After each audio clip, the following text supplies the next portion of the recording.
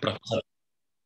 Yes, we continue our session with Professor Frenkel from University of California at Berkeley, and he will speak about analytic language correspondence for complex curves. Please. Thank you very much, and thank you for the invitation. It's a great pleasure to be here with you.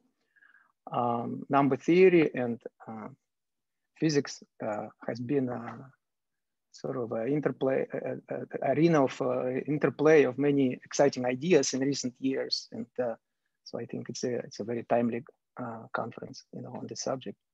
So today I want to talk about some recent work related to this, because it will be about Langlands correspondence, which on the one hand touches upon things that are familiar from quantum physics, such as two-dimensional conformal field theory, but on the other hand, also could be linked to some problems in the classical Langlands correspondence. So let me share screen with you.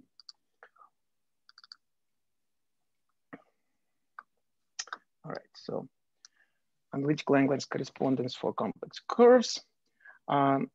This will be about a joint work with Pavel Etingov and David Kashdan. We now have 3 papers on this topic. 2 of them are on the archive, and the third one, hopefully we'll post it soon as well. And this work was motivated by a suggestion of Robert Langlands himself, and also some results of Jörg Teschner. And motivated by this, we propose an analytic version of the Langlands correspondence for complex curves. To set it up, perhaps I should recall that in mathematics, Langlands correspondence can be formulated in 3 different scenarios, 3 different languages, so to speak. And it is convenient to talk about this in a framework of a kind of a Rosetta Stone that was put forward by Andrei Weil in his famous letter to his sister in 1940. The 3 scenarios, or 3 columns in this Rosetta Stone are number fields, curves over finite field, FQ, and curves over the field of complex numbers. But today we could also say that this is not just a trilingual text, but it is more a text with 4 languages. And the 4th comes from quantum physics.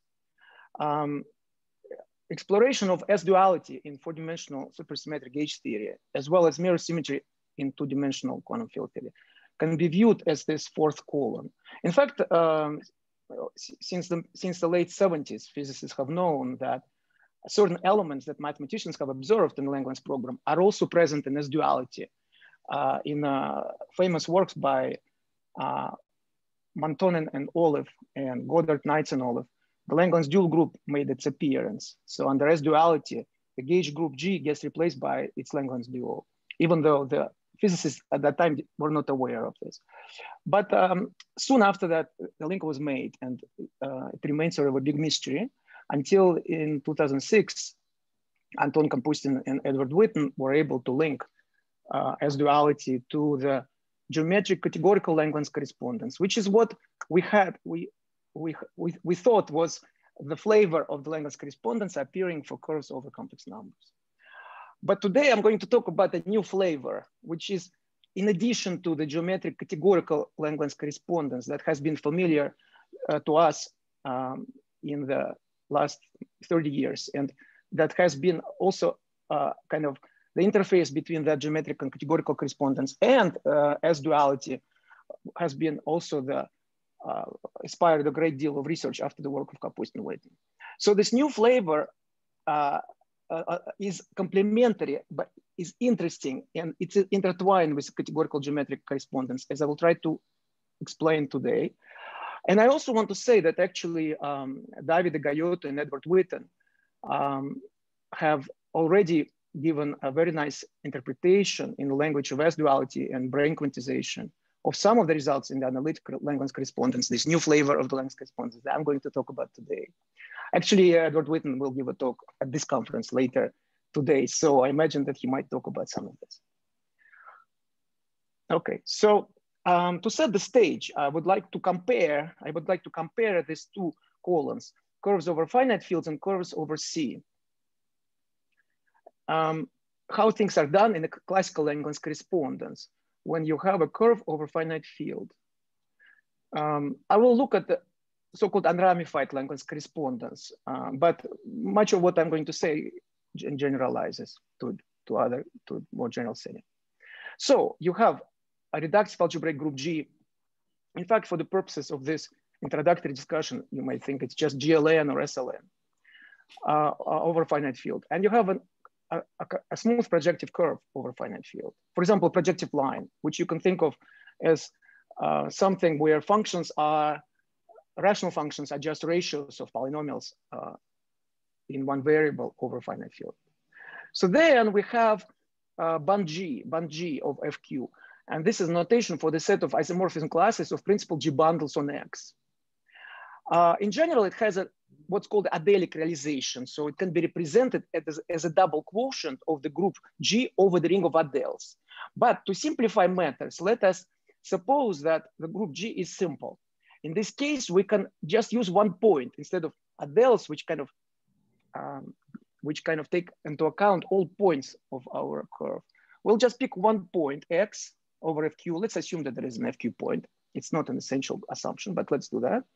Then this set of isomorph classes can be represented as a double quotient. And what do we have here? This is a kind of a loop group, if you will,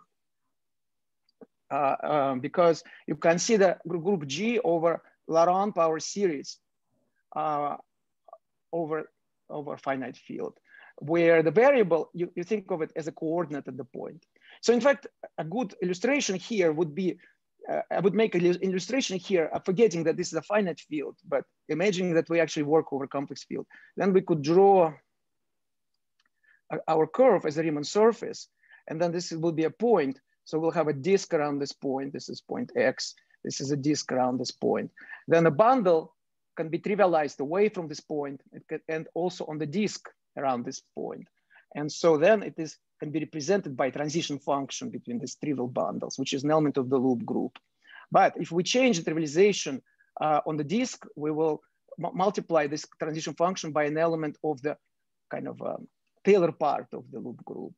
And if we change the trivialization away from this point, we will multiply by an element of this group. That's how you establish an isomorphism between this set and this double quotient.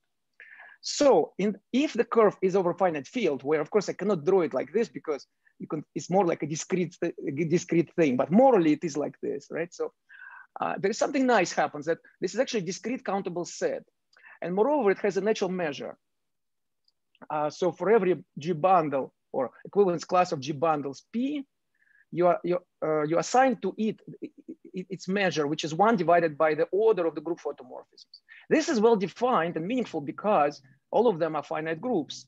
For instance, the trivial bundle has as the group of photomorphisms, the group G of FQ itself. So say GLN of FQ. So clearly it's a finite group and you can count how many elements there are. And the inverse of that is going to be the measure assigned to the trivial bundle.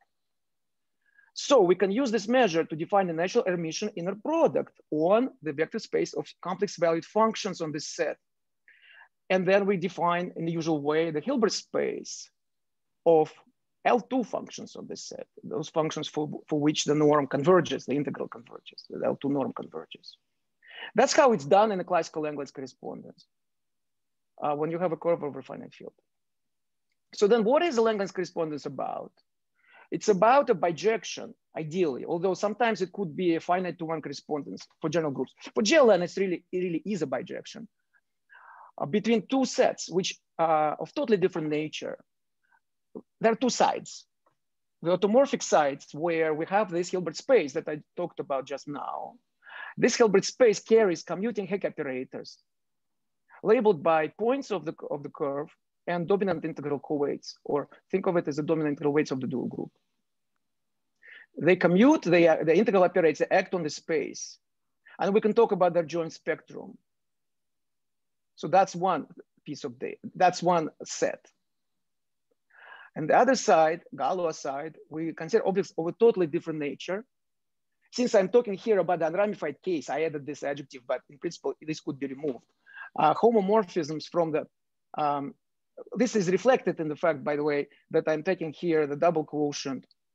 If I didn't take the quotient here by this subgroup, then we would be considered full-fledged, not on unramified as well as ramified correspondence. But because I took the quotient by this subgroup, we are in the unramified setting.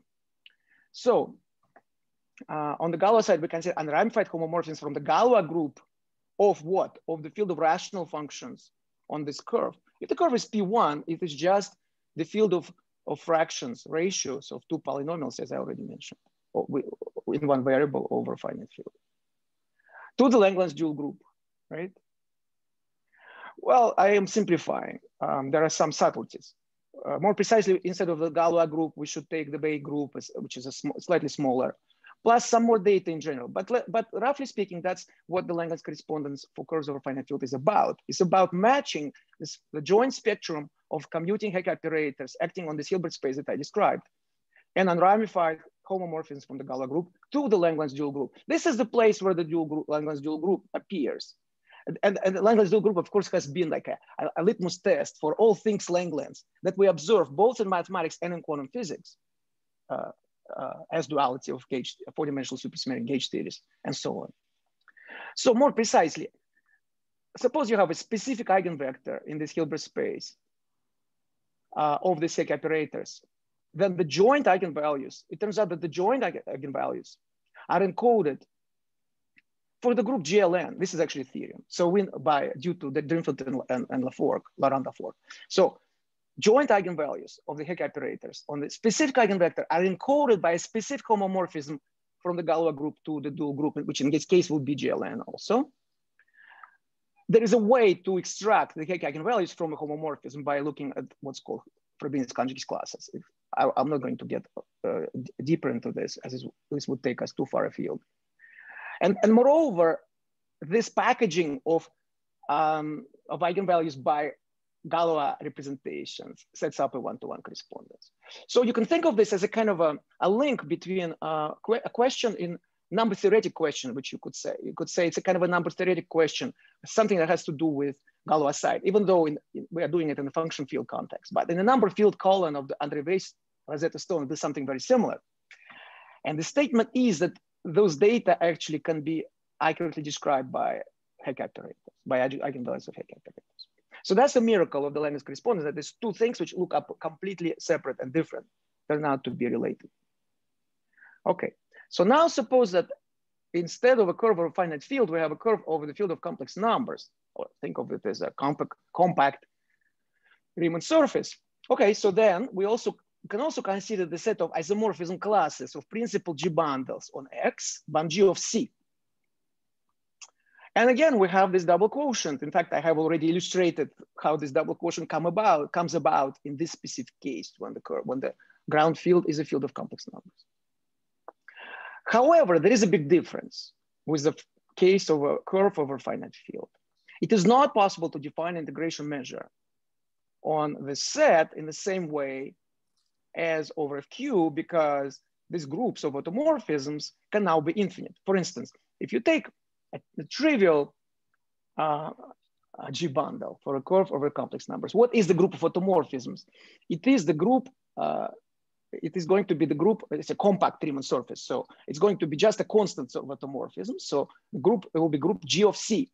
Well, it's not finite. So you cannot just take the number of elements and take its inverse. You're going to get zero everywhere. So, or on a big chunk of the modular space. So it doesn't make sense.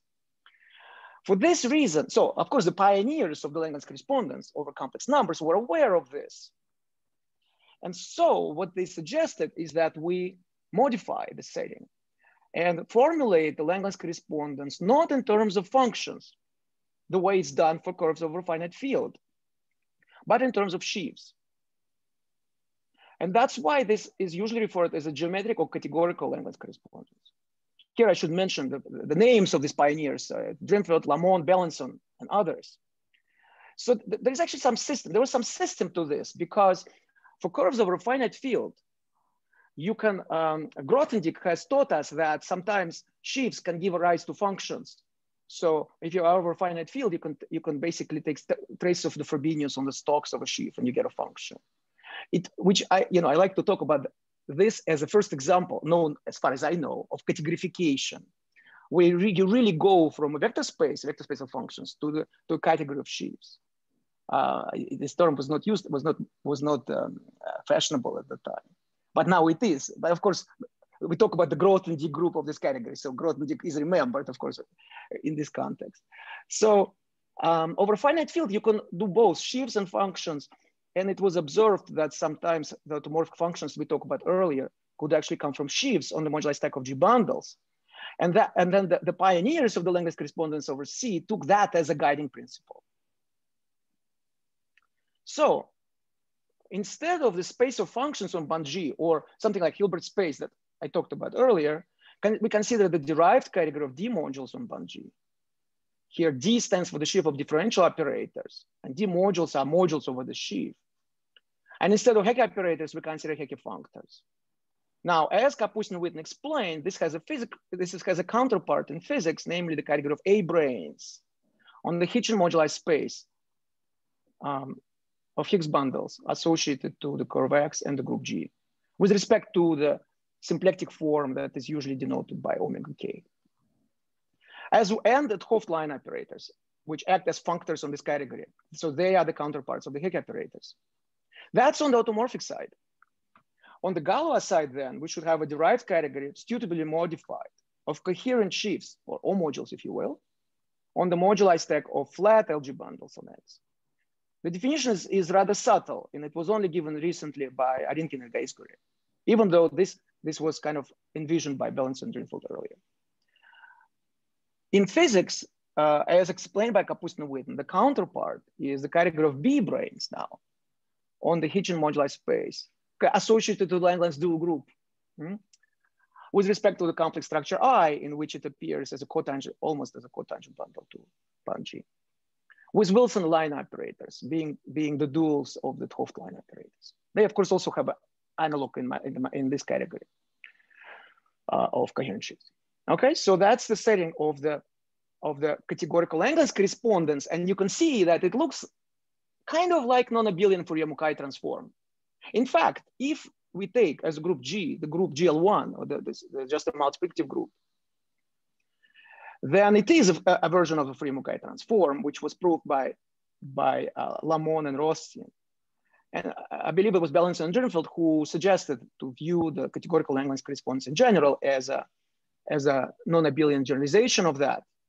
And then it took some years to really formulate it more precisely, which was done more recently by Rinkin and Gaisguri. This point of view has been the prevailing wisdom for how Langlands correspondence should be interpreted in the third column of the Rosetta Stone, curves over C, for the past 30 years. However, it turns out that in addition to that, there is also a rich analytic Langlands correspondence for complex curves, in which we really have functions, things connected to functions. They're more precisely half densities, but okay, it's kind of like functions and a Hilbert space. And operators, honest to goodness, operators acting on this Hilbert space rather than functors acting on categories. Moreover, the two versions, categorical and analytic, complement each other. And we can use each of them to gain insights about the other. So I think that we'll probably be able to learn more about the geometric correspondence by studying analytic. And we have already learned quite a bit about analytic correspondence by using the results obtained in the geometric one, geometric/categorical one.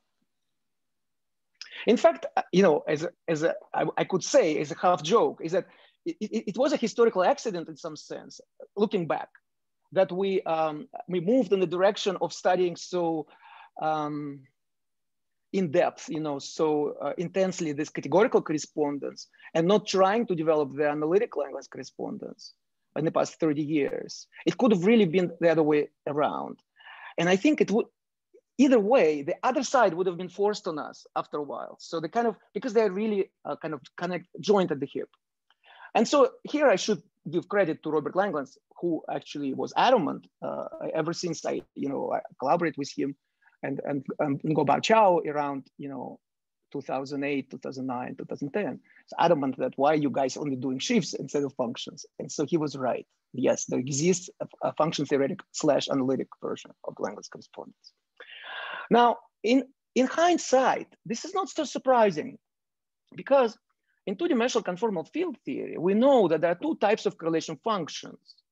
There are real physical correlation functions, which are single-valued bilinear combinations of conformal and anticonformal blocks. Mathematicians are usually interested in conformal and anticonformal blocks because in many cases they can be studied algebraically, purely algebraically, so it's, or holomorphically.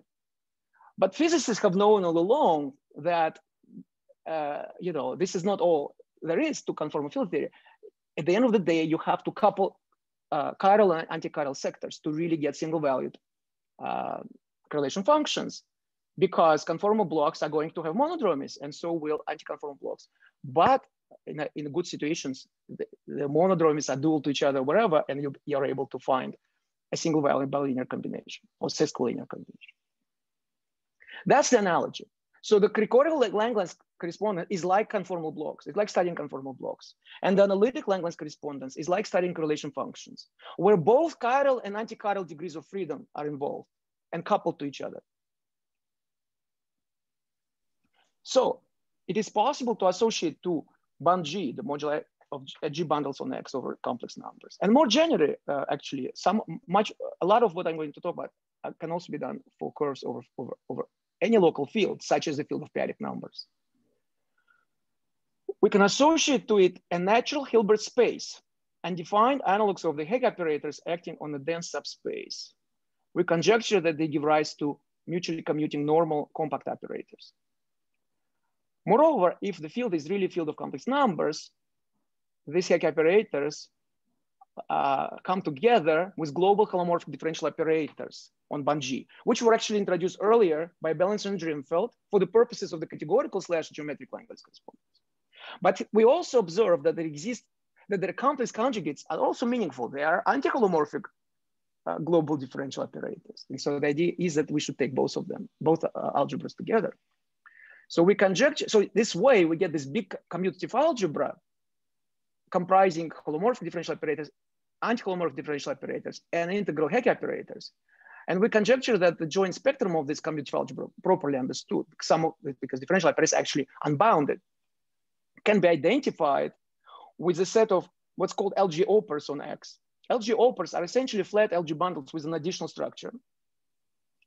But there is an interesting twist. So out of all LG opers, which form an affine space, in the case when LG is of adjoint type, they just form an affine space. Those which appear here and which parameterize the joint spectrum of this commutative algebra conjecturally, and we have proved it in some cases, are those opers whose monodromy lands in a split real form of LG. So for instance, if G is SLN, the LG is PSLN, then it will be PSLN C, then you will consider PSLN C opers which have monodromy in PSLN C of PSLN of R. For instance, let's say it's PSL2 of C, then we know that there is a special oper which has monodromy valued in PSL2R, which corresponds to uniformization. And so let's say G is greater than 1. And so it will actually have an interpretation here in this story, in the analytic Langlands correspondence, as labeling one of the joint eigenvalues of one of the eigenvectors in this Hilbert space. In some sense, the largest eigenvalue. But there are many others as well, there's a countable set in the case of PGL2, and we believe in general. So this spectrum, actually, we expect the spectrum to be discrete, which is a very nice improvement over what happens for curves over finite field, where we usually have to deal with continuous part of the spectrum as well.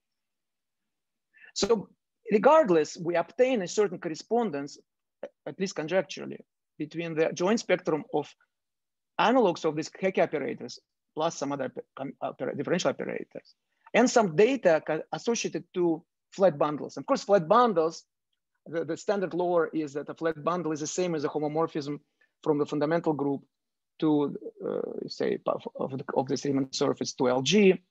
And so fundamental group is like the Galois group and ramified quotient of the Galois group. So this really look like Galois representations that I talked about in the context of the curves over finite field.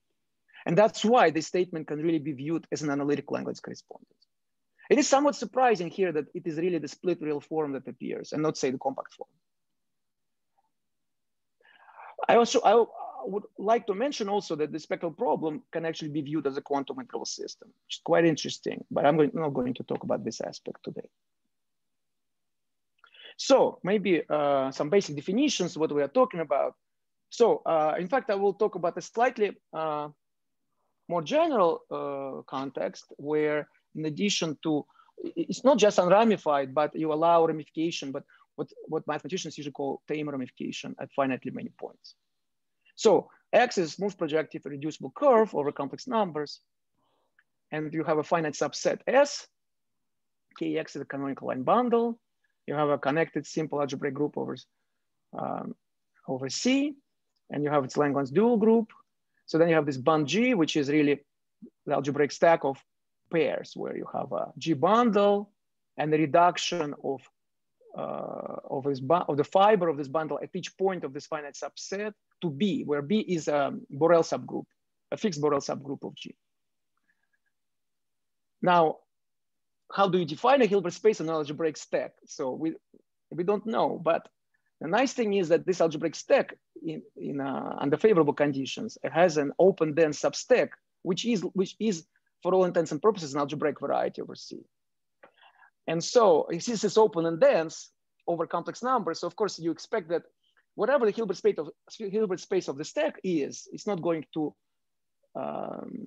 know about things of measure 0. So we might as well just define a Hilbert space as the Hilbert space of this open dense part. So what is the open dense part? It is a substack of those stable pairs whose group of automorphisms is the center.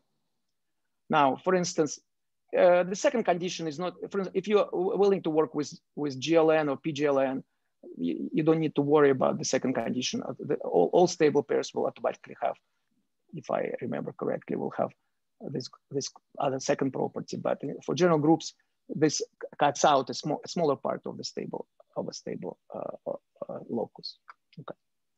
So now we would like to make this assumption that I already mentioned, that this substack of stable, they're called regularly stable actually, stable, and the group automorphisms are as small as possible, the center of the group, is open and dense, which means that the usual stability condition, if you will. So the genus of X is greater than 1, S is arbitrary, or it's an elliptic curve, and you have at least 1 point, or you have P1 at least 3 points. Now, this stack is more or less the same as the corresponding coarse moduli space. The technical term is that it is a ZERP, ZG ZERP over the smooth algebraic variety. But the point is that for our purposes, this algebraic variety is a good replacement for the stack, because even if this ZERP is non-trivial, all the objects that we're interested in descend to this variety. So, and this is really honest to goodness smooth algebraic variety. So we define a Hilbert space associated to this. Now, how do you define it? We don't, as I told you, we don't have a natural measure, but there is a easy way, sort of easy way around it, as physicists often do. You just take half forms, half densities. On half densities, you do have a natural emission inner product, because you can multiply. You have two half densities, you can multiply half density and its complex conjugate, and you get a volume form which you can integrate without making any additional choices. So to define half densities, of course, we have to define half forms, holomorphic half forms, and then take the tensor product with holomorphic, anti-holomorphic half forms. So, but okay, so this is Bellington and Drinfeld have taught us how to define the square root of the canonical line bundle. Sometimes this requires a choice of a square root of the canonical line bundle on X. So it's kind of a spin structure on the Riemann surface, if you will, which is kind of natural from a physics point of view as well. If it is required, we will make such a choice. However, when you tensor this square root, the holomorphic square root and anti-holomorphic square root, this ambiguity will cancel each other. So the bundle that we will get in the end, half densities, will not depend on these choices. So then a small notation is if you have a line bundle, holomorphic line bundle, you can tensor it with the anti-holomorphic line bundle, which gives rise to a C infinity line bundle, a smooth line bundle, which I will denote as just absolute value, even though a more proper way would be to call it squared modules. So now the bundle half densities is defined as just K1 half tensor K1 half bar. And we take the space of completely supported sections of this line bundle, C infinity line bundle, because C, it now involves, we want to integrate. So we need both holomorphic and anti-holomorphic degrees of freedom, right? And so on this regular stable locus. And then we define the positive definite emission form on it in the usual way by given two half densities, multiply the first with the complex conjugate of the second, and then you take the Hilbert space completion of VG with this emission form. That's your Hilbert space. So the next question is, what kind of operators could we have on this Hilbert space? Because by itself, Hilbert space is okay, it's nice, but we really want to talk about the joint spectra of some computing operators. So what, in the case of a curve of a finite field, integration was a kind of a cakewalk. It was easy because all the integrals were actually finite sums. Not so here. And so we have to be very careful in how we define operators acting in the Hilbert space. And that's a principal difference between the case of a curve over finite field and the case of a curve over complex field. In a sense, the payback is that some of the things become simpler over complex field. And I still don't understand why. For instance, why is it that the spectrum is discrete, at least in all cases that we know? Whereas for curves over finite field, this is not so. And it is certainly not so in the number field case.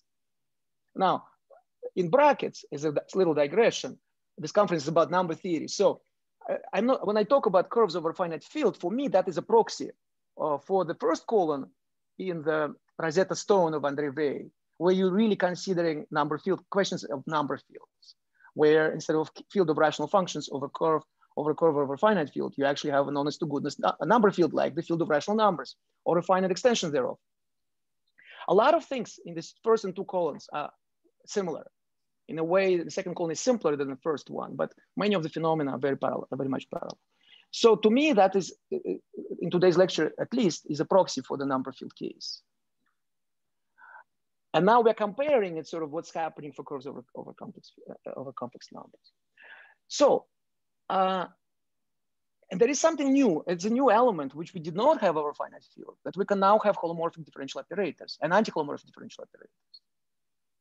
So in fact, it turns out that there are three classes of operators that are worth studying here: holomorphic differential operators, anti-holomorphic differential operators, and Hecke operators, which are integral operators.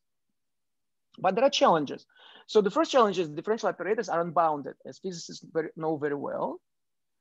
In other words, they are only defined on a dense subspace, usually over Hilbert space. And you have to be very careful in introducing the notion of self-adjoint operators so that you could use spectral theorems and so on.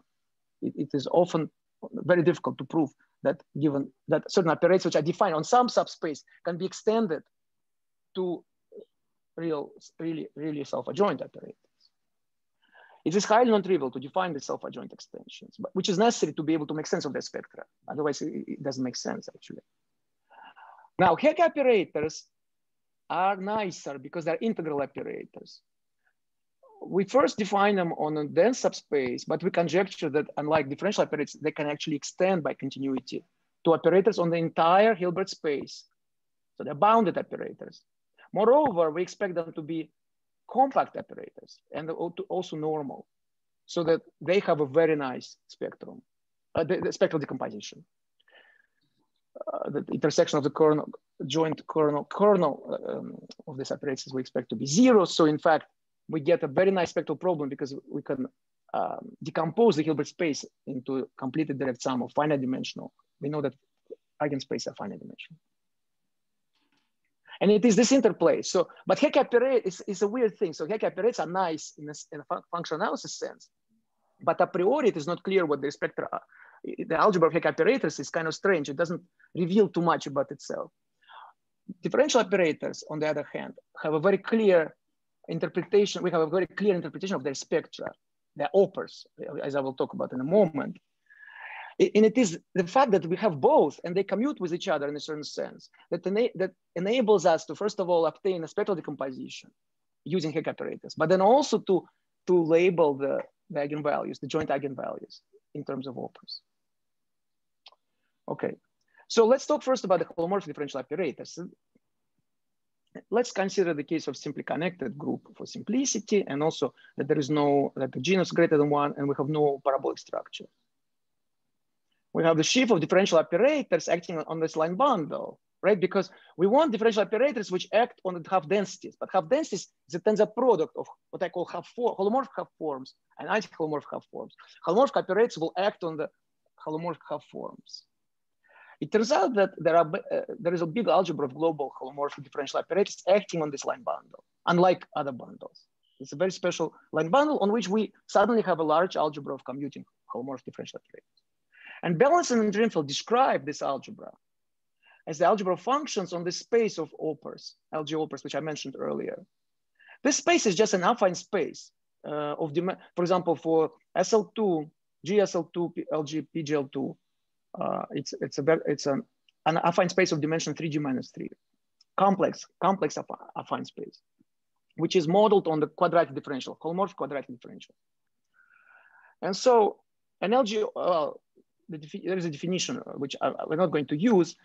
One case that we should consider, we will consider in more detail, is the case of PGL2 opers, which are projective connections, the same as projective connections. They're second order holomorphic differential operators acting from k minus 1/2 on X to k3 halves, or Sturm-Liouville operators, if you will. So these are classical things, which we cast now as opers, for the simplest non-abelian, for the simplest simple Lie group.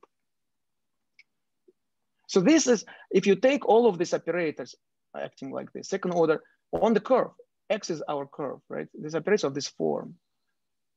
They form an affine space of dimension 3G minus 3, and the algebra of global differential operators turns out to be the algebra of polynomial functions on it. In other words, there are exactly 3G minus 3 algebraically independent global differential operators. They all have order 2 on band G. They commute with each other, and they have no relations. They're free. They generate a free commutative algebra, polynomial algebra. Now, it is worth, for my purposes, it is worth mentioning that how the Bellison and Drinfeld came up with this result. In fact, they came up with it from a local statement. And by local statement, I mean, I want to draw the same picture as before, that you have a Riemann surface, right? And you have a point. So a local means that you're zooming in on a disk around a particular point X on this curve, right? So the local story is a story about the affine Kac-Moody algebra, which kind of uniformizes the modular space of G bundles, as we know. Here, T is just like a coordinate at this point. And so we know that to this affine Kac-Moody algebra, we can associate, at any level K, we can associate the chiral or vertex algebra is generated by the holomorphic Kac-Moody currents, which usually physicists denote JA of Z. What we are interested in is a special case, which is called the critical level, when K is minus Dluh-Kochster number, for instance, -2 for SL2. And we can talk about the center of this vertex algebra. That is to say, all the currents that you can build out of the Kac-Moody currents and their derivatives, which would commute with themselves and with the Kac-Moody currents. So that's the center of the vertex algebra. And so it's known that the center is big for this level. And actually, the funny thing is that if you are away from the critical level, the center is actually trivial. It's just the identity operator. That's it, corresponding to the vacuum vector in this chiral algebra. But at the critical level, it's large. And it turns out to be isomorphic to polynomial functions on the local counterpart, the space that we had in the previous slide. That is, say, opers on the disk, at this disk, at the point X. Okay, so let's be a little bit more concrete in the case of SL2. So first of all, at the critical level, for any Lie group, for any Lie algebra, we know the Shugawara current, the quadratic Shugawara current. And it is known that at the critical level, away from the critical level, if you normalize it by dividing by K plus Dluh-Kochster number, you will get a stress tensor. You will get a field having the operator product expansion of the Virasoro. But precisely at the critical level, when K is minus Dluh-Kochster number, you cannot divide by K plus Dluh-Kochster number. So you cannot get a stress tensor. But this field is still very interesting because actually suddenly it becomes central. It actually commutes with the Kac-Moody currents. If the Lie algebra is not SL2, there will be other higher Shugawara currents, which are much harder to write, for which it is much harder to write explicit formulas. But in the case of SL2, we are in luck. This Shugawara current actually generates everything in the center. The center is actually equal to really polynomials in S of Z and its derivatives. Why do I write polynomials? You don't need to put normally ordered product for them because they commute with each other. Moreover, they commute with the Kac-Moody currents as well. So you can either think about this way as derivatives of the Shugawara, but by state field correspondence, you can also think of it as polynomials in the sort of creation modes of this field S of Z, which are the ones starting with -2 because it's a field of conformal dimension 2. So on the other hand, the PGL2 opera, as I mentioned, is a projective connection. So second order holomorphic differential operator. It has this form, dz squared minus V of Z. Except now it's acting on the disk. So I should have written here dx and here dx. Okay. So now you can write it in a Fourier series.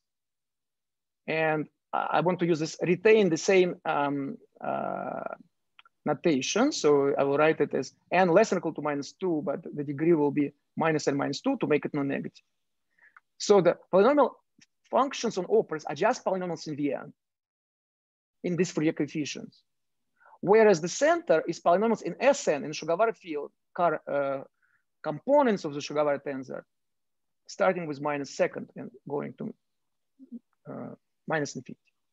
So the claim from the previous slide, this theorem of Fagin and myself, that the center is isomorphic to polynomial algebras on operas on the disk, then becomes a very concrete statement that two polynomial algebras in generators labeled by integers less than or equal to -2 are isomorphic to each other. So of course, the isomorphism simply sends this Sn to this Vn. And it's properly normalized by 1/2 to make it an isomorphism. Now, it's not just an isomorphism commutative algebras, because the fact is that we can deform the level away from the critical level, and then these operators will generate the Virasoro algebra. So we can talk about the Poisson structure on them, whereas the space of operas also has a Poisson structure, a kind of a chiral algebra version of Poisson structure, sometimes called chiral Poisson or vertex Poisson. And so this isomorphism actually is an isomorphism of Poisson algebras or chiral Poisson algebra. Okay, now how is this related to Band-G? Well, Band-G, as I mentioned earlier, is a double quotient of the loop group. And so you see this Lie algebra GX. Well, the group GX,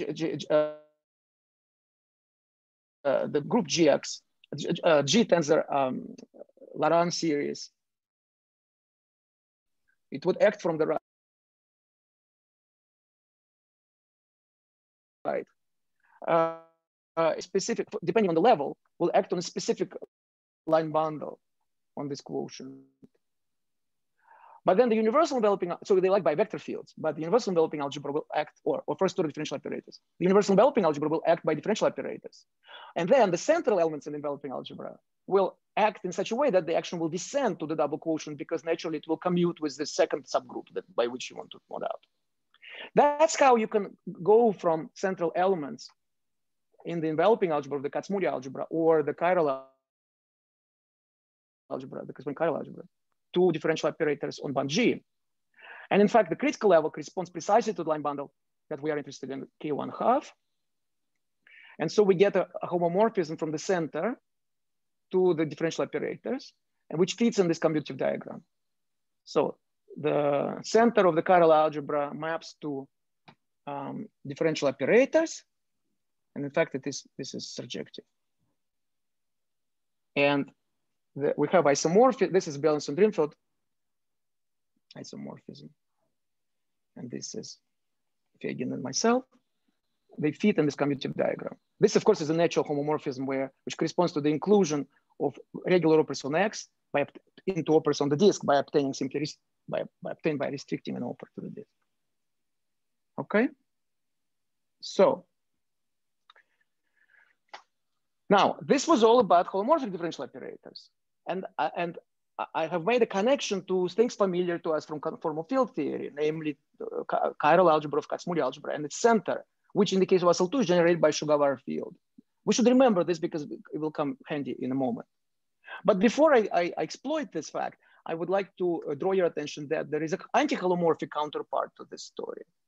Because we can take complete conjugates of these holomorphic differential operators. And what are we going to get? We're going to get anti-holomorphic differential operators acting on K1 bar, the complex conjugate of the bundle of half forms, which is an anti-holomorphic line bundle. So they are going to generate a commutative algebra as well, DG bar, which is isomorphic to functions on what we can call anti-opers or anti-holomorphic opers. Now, DG bar naturally commutes with DG because holomorphic differential operators commute with anti-holomorphic differential operators naturally. So we can take the tensor product of this algebra over complex numbers, and we get a commutative algebra, which acts on smooth sections. Now it combines holomorphic and anti-holomorphic degrees of freedom. So we want to act by it on C infinity sections of the line bundle, which is a tensor product of these two. Okay, so now these operators are rather complicated because they're if you look at their symbols, you will see that they actually, they are what's called the Hitchin Hamiltonians for the holomorphic ones, and likewise anti-holomorphic. And so they actually have a, if you look at the common zeros of this, you get what's called the nilpotent cone in the cotangent bundle to band G. And so this means that when we write down differential equations involving these operators, they're going to have a very complicated behavior on the projection of this nilpotent cone minus the zero section onto band G. And so that necessitates to get a sort of a first look at what's happening here, it is wise to restrict ourselves to what's called very stable G bundles. So it means that we are not, we're outside of this locus, which comes from the nilpotent cone, considering bundles which do not admit nilpotent Higgs fields. And so now we can look at solution, we can look at the differential equations defined by these holomorphic and anti-holomorphic operators, you see, corresponding to some eigenvalues. So it's an eigenspace of this big algebra combining holomorphic and anti-holomorphic, right? And we can look at both of them where the eigenvalues, what are the eigenvalues? The eigenvalues are points in the spectrum, in the algebraic geometry sense, spectrum of these algebras. For the holomorphic, it is an oper, and for the anti-holomorphic, it's an anti-oper. Now, the first system is known as a quantum Hitchin system. And it has been the kind of a cornerstone of the Bellingson-Drinfeld approach to the categorical Langlands correspondence. In the Bellingson-Drinfeld approach to the categorical Langlands correspondence, they only consider this system one, the holomorphic equations. Or to use a fancy language, they define the left D module by taking the shift differential operators and dividing by its right ideal. They prove that these shifts are Hecke eigenshifts. So they are actually eigenshifts. In the categorical setting, they are like eigenfunctions, except they are eigens objects of functors, so that the eigenvalues are not numbers, but vector spaces, and so on. Something which is familiar also to physicists in the setting of categories of branes, as explained by Kapustin-Witten, where you are considering, say, a 't Hooft operator acting on the category of A branes, and when there are some special A branes such that when you act by a 't Hooft line operator, this A brane gets multiplied by a vector space, which then behaves in a nice way as you move the point around and so on. So, but the reason why we are forced to consider the modules here is because there is no natural function, there's no natural section, there's no natural solution of this equation alone. Because these are holomorphic equations only, they only take care of holomorphic degrees of freedom. And locally, these equations have a multi-dimensional space of solutions locally on this band G, very stable. These are holomorphic solutions of the system. They are sections of a bundle with a flat connection, which have very non-trivial monodromy as we go around this locus of not very stable bundles, also known as wobbly bundles. See, so that's why if you're willing to only work with holomorphic degrees of freedom and not consider anti-holomorphic, there is no choice of a function. There is no choice of a section that you could possibly make in a natural way. And that's why it was considered a way out was to consider the entire object. And lo and behold, actually turns out to be an eigenobject of the Hecke functors, you see. But now where we venture in the waters of functional analysis and combine the holomorphic and anti-holomorphic degrees of freedom.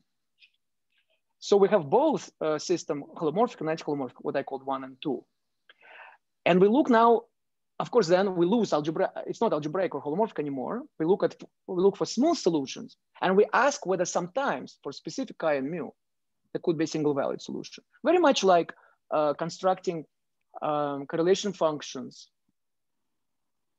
in conformal field theory out of conformal and anti-conformal blocks, except usually in conformal field theory, our moduli space on which which is our playground is MGN, is a moduli space of curves with punctures, right? And so we have the vector bundles with a projective reflect connection corresponding to conformal blocks, they're complex conjugates, and then there is Hermitian inner product, if we're lucky, which then allows us to produce single valued sections, right? Here we are working with Banji. Why? Because actually we don't have a stress tensor. That's the weird thing about the critical level. We cannot move in any obvious way, just in the same way as we do away from critical level. We cannot move, we cannot change the complex structure on the curve or move the points around and so on. However, we still got Banji, and we can play the same game with Banji as we usually play with moduli of curves, moduli of puncture curves, MGN. And so then the solution would then be a bilinear expression involving local solutions of holomorphic equations and local solutions of the anti-holomorphic equations. Sometimes they can combine into something single valued. And by some argument with D modules and so on, at least in the case of SLN, where we use some results of Dennis-Gates-Gray, we can find out that actually it puts a bound on this space of this eigenspace. It cannot be more than one dimensional, you see. It's going to be, we expect it to be finite dimensional in general. And even for SLN, we can tell sort of on some general grounds that it is at most one dimensional. So that's what this game is about. It's about finding these bilinear combinations from this point of view. And so now the conjecture is, from this point of view, the conjecture is that all of these eigenspaces are actually L2, consist of L2 functions. So they actually live in a Hilbert space. It define a subspace in a Hilbert space, which is not at all obvious. And there is an orthogonal decomposition of the Hilbert space in terms of these eigenspaces. Moreover, we can see that there are two parameters a priori, opera and anti-opera, chi and mu. But of course, the point is that this we expect these operators to be the I joint of the holomorphic operator to be more or less will be somehow anti-holomorphic operator. So there is a twist by Chevalier involution, which kind of gives you a automorphism of Dynkin diagram. Like for SLN, it changes the first and last fundamental weights and so on. But say for SL2, it's not going to matter anyway. Up to that, the second parameter is actually just the complex conjugate. The anti-opera is just the complex conjugate of the opera. And so that's how we get to this set of LG operas such that the monodromy representation is isomorphic to its complex conjugate, which we expect to be, first of all, a discrete subset known for SL2 due to faultings. And also, we expect it to be so in general. By the way, for SL2, this conjecture implements ideas of Jörg Teschner. He had a paper in 2018 in which he sort of laid out this, this idea of using both holomorphic differential operators, which are holomorphic Hitching Hamiltonians, in tandem with anti-holomorphic Hitching Hamiltonians, and looking at the single valued solutions. He did not ask about L2, but questions of Hilbert space and so on, but he did anticipate that the corresponding single valued solutions would be, could be linked to these real operas. So it's, in that sense, this conjecture implements his ideas, okay? Also, this looks a little abstract when I say the monodromy representation is isomorphic to its complex conjugate. In fact, we expect, and it is known for SL2, and even a more general case, that these are the operas with real monodromy. So the monodromy actually lands in the real form of LGR of LGC, known for SL2 due to faultings, and we can prove it for general G also in the case when there is at least one Borel reduction, 1 point of Borel reduction. Okay, so that's how much mileage we can get just from balanced Dirichlet result about the description of holomorphic differential operators by simply observing that their complex conjugates are also going to be commuting differential operators, which also commute with holomorphic ones and so on. Writing the doubled Hitchin quantum Hitchin system and so on. The problem is that actually proving this is an incredibly difficult task because these operators are unbounded, and it is not clear at the outset at all, and not even clear how in general one could prove just using these differential operators that they do have self-adjoint extensions. In our first paper, we tried to do it. And even in the case of CP1 with 4 points, it turned out to be a daunting task. This is where Hecke operators come to the rescue, because you see Hecke operators are integral operators, which have much better analytic properties. So they actually give rise to bounded operators, at least conjecturally, which we expect to be normal compact with trivial common kernel. For such operators, it's the best possible world in Hilbert spaces, so that the Hilbert space decomposes into finite dimensional mutually orthogonal eigenspaces of these normal operators, commuting operators. Okay, and so then because they commute, then if we prove that they commute with the differential operators, then they can help us to, using that, we can prove the conjecture, the previous conjecture. Now, my time is limited, so I'm almost out of time, but I would like to do this. So before, well, I was hoping to give you mathematical definition, but it looks like I probably won't have time, but you will be able to see my slides anyway. But what I would like to really talk about, and perhaps I can have 5 minutes for this. I would like to talk about, so the Hecke operators are essential. I explain why they're essential. So what are they? How can we infer their existence? And so the point I would like to make now is that these operators are very natural from the point of view of conformal field theory, two-dimensional conformal field theory. Let's look at the case of PGL2 and the dual group is SL2. So for the first thing I want to say is that there are some natural chiral vertex operators of the Kac-Moody algebra, which I would like to denote phi mn, where mn are positive integer. The fastest way to explain what they are is to say that if we apply quantum Greenfield-Sokolov reduction to these operators, we will get the more familiar chiral mn vertex operators of the conformal field theory with Virasoro symmetry, which naturally appear in the minimal models, but also in Liouville theory, right? Now there are two extreme cases. So when you set one of the parameters equal to 1, there are sort of electric vertex operators, which are kind of innate to the theory at hand. So they are labeled by representations of the group G itself. M appears as a parameter representation of the group itself. But then there are also dual ones, the magnetic ones, and for which the other parameter is equal to 1. They are labeled by the highest weight of the dual group in general. And it is the latter which have a nice limit when the level goes to the critical value. And in fact, in this limit, not only it's just you just take it directly without any problems, they also commute with each other. So they kind of define a commutative sector amongst all the possible operators. The simplest one is V112. It has conformal dimension -1/2. So it behaves as a section of the line bundle Kx -1/2 on the Riemann surface X. Okay. Now observe that this chiral operator V1. So if you buy this, which is very standard in conformal field theory, if you buy this, and you also know that there is you can take its complex conjugate, so it's going to be the anti-chiral analog V bar 1/2, which now depends on Z bar, and is a section of Kx bar -1/2 on X. And so the idea is that it is possible to naturally cook up a certain mixed vertex operator, which depends on both Z and Z bar, which I will call phi 112, which is now going to be a section of K -1/2 times K bar -1/2. Don't confuse it with K on band G. This is K really. This operator is for now just living. There's no band G yet. It's just operators living on a Riemann surface. there are several ways to construct it, but the kind of the easiest way to do it perhaps is to observe that actually, when I say operators, they're not really operators, but there are sections of rank 2 bundle. So they have two components, both of them, chiral and antichiral. But there is a way to combine them. So why two-dimensional? Because they correspond to the two-dimensional representation of the dual group SL2, which is a defining representation of SL2. So we can construct it as a bilinear combination of these operators, which is single valued.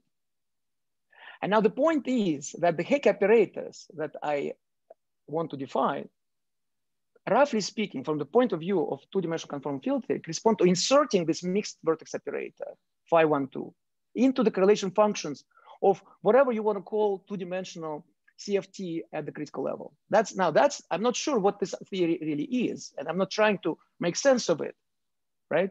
So I'm just formally using word identities and things like that to think about these operators and various properties that they satisfy. Note that in any case, I mean here, not conformal, not just the chiral sector of a CFT, of a conformal field theory, but a full-fledged 2D CFT combining chiral and antichiral sectors. Let's suppose that this can be done. I give sort of a blueprint of how to do it. So now from this point of view, it's not surprising that this operator, for example, would satisfy an analog of the familiar BPZ equation from the study of two-dimensional CFT with Virasoro image. And in fact, one can prove this equation, and it has the form of a kind of universal OPER equation. And this is maybe the last thing I will say is that the reason is that actually you have just like in the case of BPZ equation, you can derive it from a decoupling of a null vector, if you will, So this was all the rage, in the 80s and so on. but keep in mind, we are not in the Virasoro situation here. This is really a bona fide vertex operator for Kac-Moody. Now, by using free field realization, you can relate it to something that has to do with classical Virasoro. But it is more than that. It is really, it's not a classical thing. It is a quantum operator, and yet it satisfies a classical equation. Why? Because the Sugawara tensor becomes commutative. It decouples as a kind of a commutative sector of your conformal field theory. So the result is this beautiful equation, second order equation, that dz squared s of minus s of z annihilates this chiral operator, which is it's a very straightforward fact one can prove by pure representation theory. Okay, but what this means is that when we cook up this mixed operator that from V1/2 and V bar 1/2, it will also satisfy the same equation plus its complex conjugate. These are the local differential equations from which we can then derive global differential equations on, and here there's a sketch, but I'm out of time, so let me skip this. At the end of the day, there is a certain universal OPER, or SL2 OPER, a universal projective connection, which is both a differential operator along the curve and the differential operator along the modular space of PGL2 bundles. And just formally, you can see right away that if you have a meaningful correlation function in which you have this operator at the point Z, and there may be some other operators, then sigma applied to this. Other operators which do not create singularity, so to speak, for the Sugawara. Then applying sigma to it, you get 0. This is universal OPER. So now let me conclude because I'm out of time, but you're welcome to ask me more and then I'll give more details, or you're welcome to look at the slides, which I will send to the organizers, or you're welcome to read our papers and so on. But the point is that we define Hecke operator seemingly in a different way by integrating over some Hecke correspondence and so on. But I think for the purpose of this conference, it might be useful to think in terms of this conformal field theory approach, where these operators are really what I just described, inserting this mixed phi 1/2 operator into the correlation function. In any case, we have proved that this Hecke operator, at least in the case of SLN and conjectures in general, that, well, this is the case of SL2, so yes, we definitely proved, but also for SLN, that our Hecke operators that we defined mathematically, they satisfy these equations, you see. Now, the proof that we give in our second paper that I mentioned is purely global, but the local to global argument, which I sketched just now, can also be made mathematically rigorous. And so it actually provides an alternative proof. it's not that, if you think about it, it's not that different, but okay. And these equations allow us to express the eigenvalues of the Hecke operators in terms of the eigenvalues of the global differential operators. So kind of the circle closes in the sense that all three components, all three types of, I'll just leave this slide so that you can see more or less a little bit about this differential operators. Maybe I'll go back, okay. The point is that for complex curves, we have very good control on the eigenvalues of the Hecke operators in terms of eigenvalues of differential operators. And that enables us to describe the spectrum and obtain this analytic Langlands correspondence. All right, since I'm out of time, I'd like to stop and I'm happy to answer your questions. Thank you very much. Are there any questions to the speaker? Or maybe I'll ask. So an alternative definition is just the integration over the fibers of Hecke correspondences. That's right. So the most straightforward mathematical definition is to look at the Hecke correspondence. Yes. So you have actually for a general group, so you have this an integral dominant weight. You have this correspondence between band G and X times band G. Yes. So in the geometric Langlands correspondence, we use this correspondence in the sense of algebraic geometry as a function to construct a functor. You have a D module here, you pull it back and you push forward, right? So, but now we are using this correspondence to define a real operator, integral operators. However, they're not on functions, they're on half forms.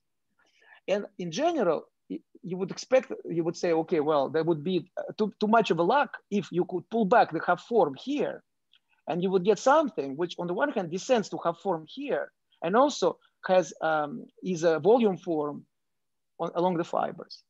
And yet that is the case, which is expressed by this isomorphism due to Bellingson-Drinford and Braverman-Kashdan. That there is a certain matching between half forms and the relative canonical bundle, which enables us to really define this integration without making any choices, without defining any measure of integration.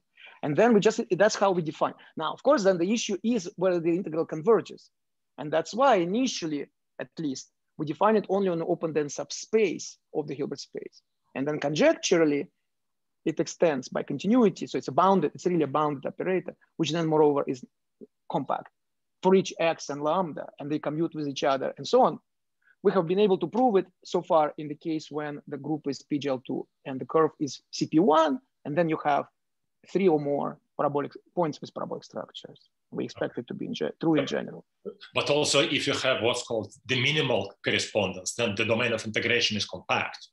If you have like what's called minuscule. That's right, that's right. So the best situation is where lambda is a minuscule weight, then the fibers are compact. So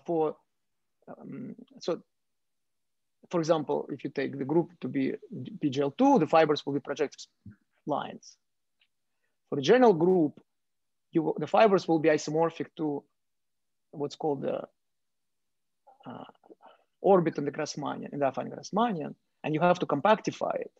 And then there is a little subtlety that has to do with defining the integration. But this was actually taken care of Braverman-Kashdan some years ago, so that there is some nice property that there is we're dealing with this closures of these orbits. They are Gorenstein and they have regular singularities. And so there's a well-defined integration theory for this.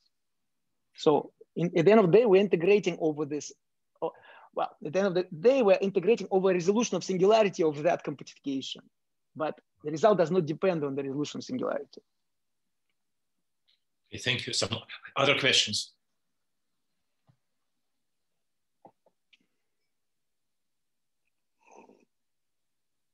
Okay, then let me ask a question. So is there any logical interdependence between analytic version and the categorical version you mentioned at the beginning? Is it like it's complementary, but is there some statement? Well, I would need maybe another hour to explain it precisely.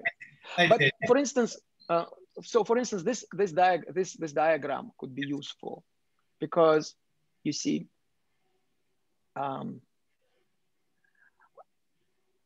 correspondences in algebraic geometry. Yes. Versus correspondences in analysis, right? So for me personally, I made a little discovery while working on this project, which is that they are actually very closely connected. So I didn't expect this, how closely connected, because I am more used, by virtue of my own upbringing, so to speak, as a mathematician, to just stay within the realm of holomorphic, algebraic, and so on. So for me, the reflex is that if you have a correspondence like this, is that it gives you a functor from category of some particular category of shifts here to shifts here, right? Yes. And so now the point is that, for instance, you could take the category of D modules and you can pull back and push forward. You can consider twisted D modules that when you have a line bundle also in play here and here, and they have to match together the way I explained, which is what happens here, right? So that you have actually K1/2. So you can then apply this functor, but so you use pullback and push forward of D modules, right? Yes.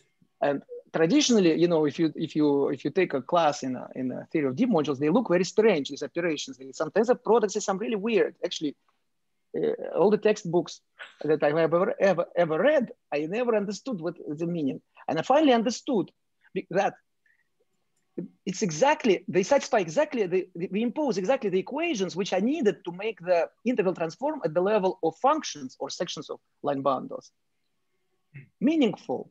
For instance, when you integrate, the integral annihilates total derivatives, right? So if let's say you integrate over compact manifold, so it's well defined, it annihilates total derivatives. And guess what? When you do push forward in the category of D modules, you take the quotient. First of all, that's why it's a right D module, because you mod out by the left ideal generated by derivatives. Sorry, by the right ideal generated by derivatives.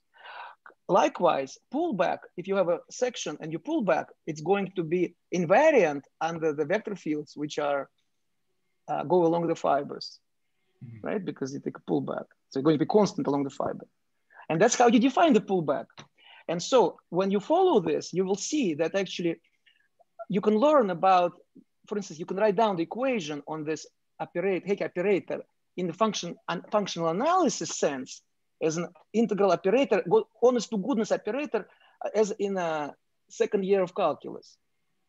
That it's such, the equation can be obtained by looking at the functor and its action on the D modules, you see. So that's one example of how the two stories are intertwined. And in fact, this is how I think we would be able to learn geometric Langlands categorical Langlands correspondence in a different universe. Let's say in a different universe, mathematicians or physicists, whoever was first or together, discovered the analytic Langlands correspondence first, and they didn't think about categorical one. But then they would observe that actually this Hecke operator, for instance, you can play with it and you can apply differential operators to it.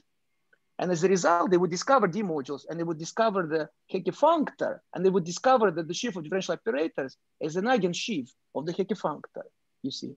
So that's sort of what I mean when I say that the two stories go hand in hand. I see. Okay, thank you. Any other questions? Or maybe I ask one more question. So when you do the integration, you don't touch the points where you have the Borel structure.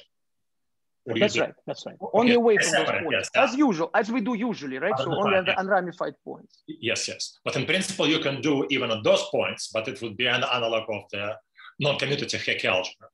That's right.